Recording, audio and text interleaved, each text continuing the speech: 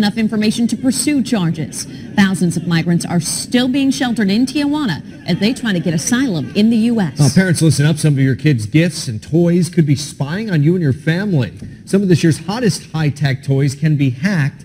That's according to a new report by Mozilla. Any device that can connect to the internet is at risk. That's what parents need to watch out for here. Make sure you do your research before buying. Experts say the cheaper the toy, the easier it is to hack. They recommend using fake names and birthdays when setting up your gifts. If you're buying your kid any internet-connected toy, you should make sure they know the importance of privacy. You need to tell your kids that there are so many risks that will outweigh any inherent benefits that the device will provide them. They have to know that their information can be used against them for the rest of their lives, starting from a very young age.